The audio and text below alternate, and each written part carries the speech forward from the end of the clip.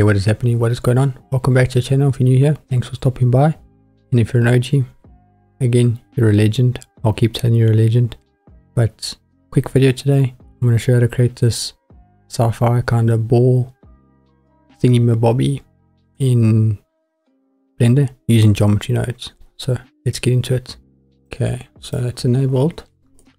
First thing you want to do is add a plane. So go Shift A, add a plane, and then go here to geometry nodes, then click new.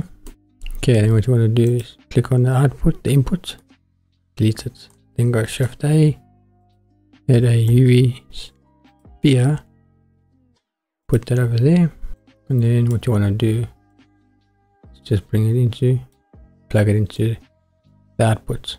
Then go Shift A again, type in mesh boolean, plug it in like that. Just zoom in a little bit. Then next thing, Shift A again, type in cylinder, plug that in here, take the mesh, plug it into the second mesh. Okay, you can see we got nothing. Don't worry about it, we'll get it. Change the radius to 0.5. Now we're getting somewhere.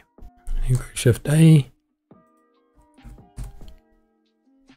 and add a subdivide mesh node, plug this one in here, then click on this and click Shift D, duplicate it, plug it in between the mesh boolean, and then set this level to 2, leave this one at 1, then go Shift A and then type in extrude and add an extrude mesh node, plug it in there, and there we go.